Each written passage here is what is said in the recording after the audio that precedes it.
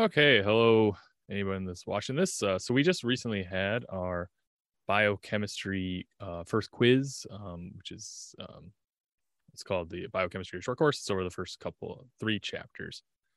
Scores were less than I liked, and so I thought I'd just kind of go over strategies for improving on the next quiz, analyzing the first quiz, which will be useful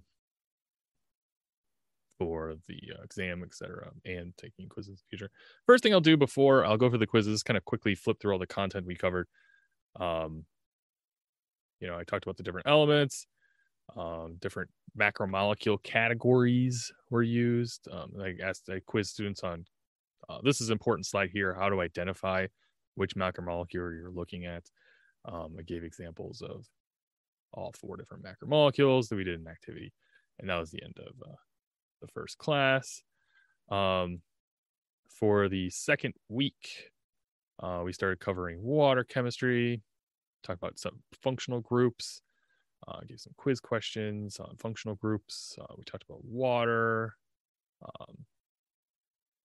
hydrogen bonding characteristics. What's an angstrom? Hydrogen bonding, solvents. So what makes something soluble? I gave my description on the hydrophobic effect. Can we looking at a molecule, can we determine if it's soluble or not? Talked about weak interactions, van der Waals contacts, etc. All right, and then the next deck of slides, I started getting into pH. Talked about some pH, some common solutions, but the focus on here was kind of what does pH mean in terms of number of hydrogen ions. I did a derivation of the equilibrium constant. We derived what pH is defined as. We talked about pOH a little bit. Here's the formula for calculating pH. I gave an example. This is the type that you could expect to see on the quiz. This one is a little bit more involved. And then we talked about, conjugate acid base pairs. I get into the kind of the naming system here. And the different pKa values associated with them. And their acidity, their tendency to analyze. And then I derived the equation, the Henderson-Hasselbalch equation, a very important one that relates pKa and pH and determine whether or not something is protonated or not. Really stressed this slide here. If the pH is below the pKa, then it's mostly protonated. If the pH is above the pKa. So as the pH goes up, you're going to have less and less hydrogens attached. I think that's an important one a lot of students missed. What's the most common species of something? So if the pKa is 4.76, it's pH 7, it's going to be deprotonated. Gave some calculations. We'll get into that later. And some more problems here, some review, etc. And then we went and talked about buffers. Let's see. Don't want to go too long here. Talk about weak acids, and this is the titration curve, right? I think students a lot miss this question. I'll get into it later, but as you can see, as I add base, the pH starts going up quickly, but then it slows down, and then it starts going quickly again, right? Or reverse with acid, it goes quick and then it slows down, and then it goes quick again. A lot of students miss the problem related to that. We talk again, phosphate buffer. It's got 3 different pKa's, and I ask you, what are the 2 most common species? This is an incredibly challenging question. I think finding the most common one is easy. So we're at pH 7.4. The most common one would be 1 single proton. The second most common would be 2. So, and talk about making laboratory buffers a little bit beyond what you expect on a quiz. And then finally, we covered the amino acid structures. So, I expect students to be able to look at different amino acid structures and interpret them. I was really focused in on being able to identify what is the correct stereosymmetric amino acid. So it's the only one found in natural. So again, since this one, the H is into the page, I should go counterclockwise, CORN. Otherwise, if the H is out of the page, it would be clockwise. And then we talk about different types of amino acids, simple, hydrophobic, and students were required to identify them. I highly recommended getting flashcards. I recommended Anki as a good source, and I gave a couple things because, while the quiz is open book, you don't have a lot of time. So this is kind of extra stuff. And then I gave a whole bunch of examples on,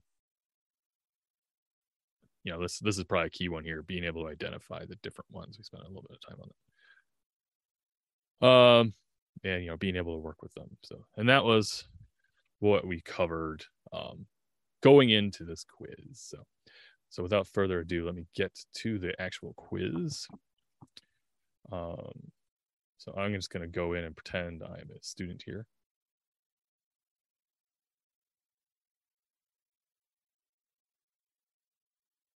So it always saves my quiz, and I don't have the timer. All right, start the timer. It's 10:08. All right, so I always ask students to write their first names. Not appropriate for me. I love having questions where I give you some sort of organic molecule, and you have to identify what macromolecule category we are. I'm seeing nitrogens, and a lot of nitrogens. I'm seeing nitrogens bounded to carboxyls, aka peptide bonds. This is not something we learned yet, but it was an alpha helix. And it's got some R groups, right? I don't see any rings. These look like hydrogen bonds to me. So there are no rings. So it's not nucleic acid. It's got nitrogens, which makes me think it's a protein. I'm not seeing long hydrocarbon chains, and sugars typically don't have that many nitrogens. So safely say it is a protein. All right. Hopefully your nucleic acids. We have rings. We have a 5-member ring attached to a 6-member ring. It's got nitrogens in the ring. That is what we call a nucleic acid. This is some sort of base pairing thing going on. Based on looking for which of the following compounds is most likely hydrophobic. So anything that contains nitrogens and oxygens, probably not hydrophobic. So we got phosphate, oxygen, nitrogen, only carbon and hydrogen. That's our hydrophobic molecule. Molecules readily soluble in water are considered polar. All right, this is one of those challenging questions. So citric acid is triprotic. It has pKa's of 3.13, 4.716, 6.39, and has, I'm going to zoom in just a little bit more on these questions. We don't really need the test information either. The protonated form that is most abundant at pH 2.5. So pH 2.5 is less than the first pKa. And remember, as we go up in pH, more hydrogens fall off. So if you lower the pH all the way, you're going to have the most hydrogens. This is a hard one to interpret, but by far this one has the most hydrogens, right? So as you go up, you're going to be more negative. As you go down, you're going to be more positive. Phosphoric acid triprotic, I meant to say, 2.14, 6.86, 12.4. We're at pH 13. So we're above the highest pH, which means we're going to have the fewest hydrogens, the most negative charge. This one's a little bit more, I don't know, a lot of students got this right. A lot of students just had trouble understanding what was going on here. So an amine group, probably could have been more explicit about it, but, it goes from an NH2 plus to an NH2, right? So we're going to lose hydrogens as we go up, right, and become more negative. So the pH is more than 2 units below. So because it's more than 2 units below, we're on this side. This would be the pKa cutoff here. All right. Okay, so then now I can use that information to answer. It's going to have 3 hydrogens, and it's going to have a positive charge. All right. Now we have a carboxyl group, COO minus. Okay, so remember, it's going to be COOH, and then it's going to transition to COO minus. So anything, if the pH is below the pKa, you're on the COOH. If it's above, it's a COO minus. We are above the pKa, which means we are here. And therefore we have no hydrogens and a negative charge. Because there's no hydrogens here and it's a negative charge. All right. This one really got students. All right. So in the text, I say, which one of the following graphs best represents the titration curve when drops of acid, so acid, are added to a solution containing a buffer. The y-axis is drops of acid and the y-axis is the pH. Okay, so as we add acid, what happens? Well, the pH is going to go down, right? Okay, so this is not the answer. I can't get them all on the screen at once. So here the pH is going down. Okay, so we got that. pH is going down. This is acid. pH. So what is happening here? So it's starting off slow, and then it goes down really fast, and then it starts off slow again. Is that what happens with a buffer? That one goes up, so that's not good. How about this one? Let's take a look at this one.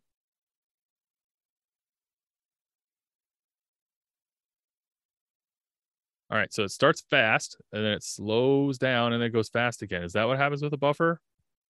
Yes, that's your buffer curve right there. So.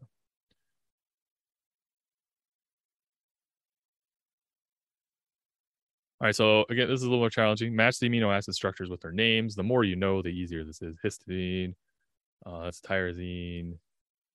You know, it does help to maybe shrink it down too if these things are too big, but then of course you can't see the words. I know it's not ideal.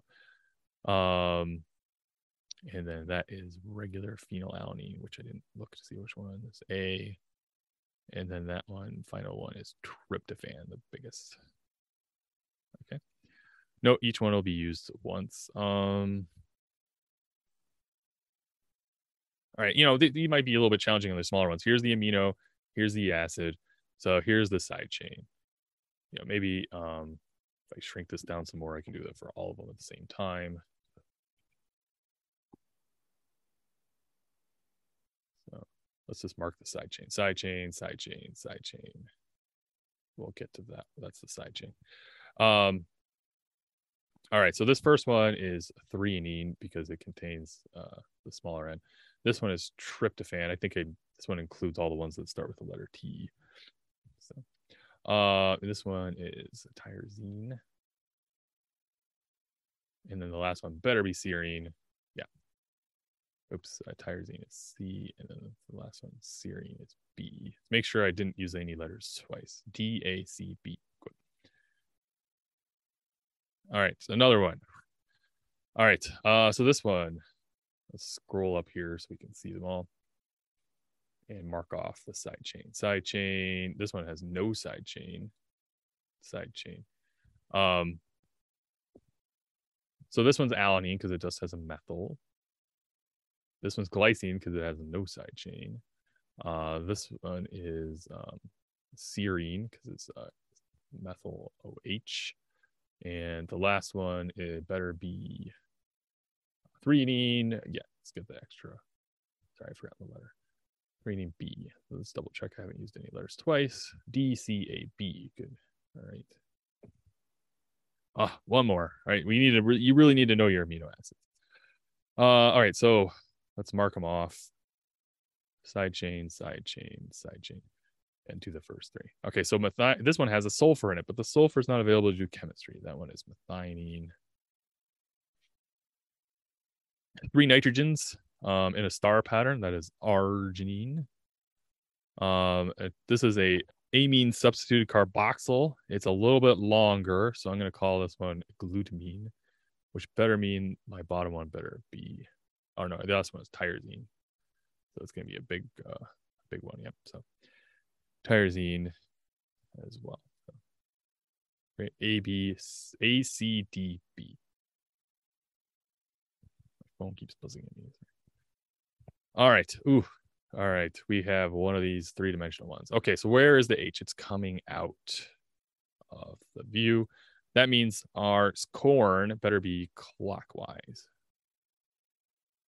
Okay, so C-O-R-N, C-O-N-R. So this one's Connor, and this one's corn. So it is image B.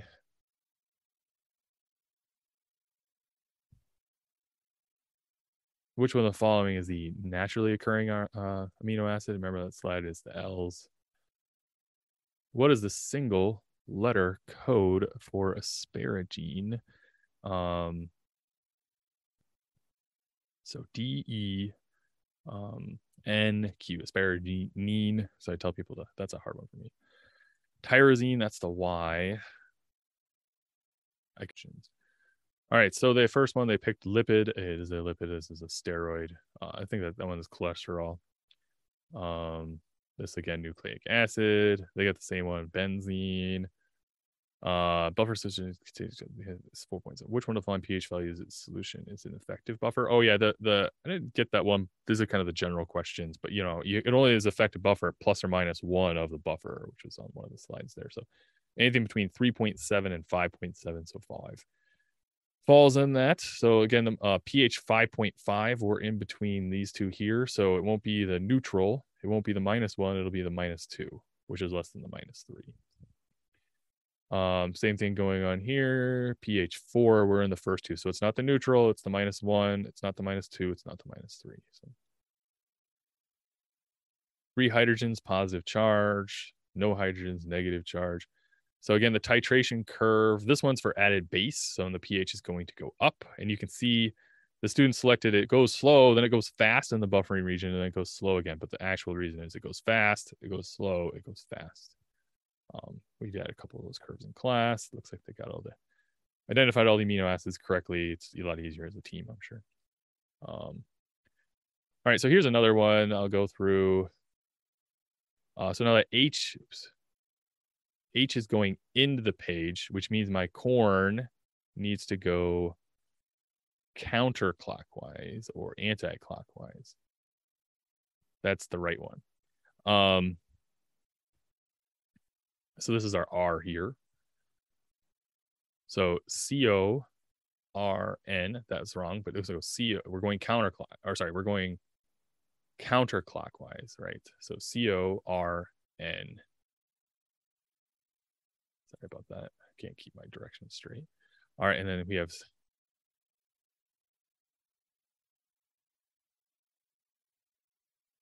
sorry, they chose the right one, right? The wrong answer is not on the screen. So, yeah, so they chose CORN. CORN. Okay, so a little update on what's going on here. So you can see the picture here. What I did is, I have I'm going to stop share here. I have a model here. I don't know, the blue is going to again take it away, of an amino acid. Here is my C alpha carbon. Okay. You can't see it, but there's the R group is here. So if I hold it from the hydrogen that's connected to the C alpha, then I can rotate this. So CORN. So for me, it's going clockwise. For you, it's counterclockwise because you're looking at the other side. But if I hold it on your end, sorry, CORN. Okay. Just make it a little bit simpler. I just kind of like simplified the whole thing. So here's my C alpha in the middle, hydrogen, blue for the nitrogen, red for the oxygen, yellow for the R group. Okay. So I want to orient this model. So again, I'm just going to hold it for your sake here. So the hydrogen is going towards you. The CO is up. And then the R and the N all coordinate, so that is the correct one. In this case here, the hydrogen is going towards you. It's like this. The CO, R, N, clockwise. All right. Next one, just to double check. All right, so now the hydrogen's kind of going away from you. The R is up in the air. So CORN, I went counterclockwise, but that is the correct one, right? Because I can't. There's no way I can rotate this model to be the other one. All right, let's go back to the quiz, and zoom in just ever so slightly. Oops. All right. So it's hard to tell on this one, but the H is going into the screen, and then the R group, which is the CH3, is off to the side.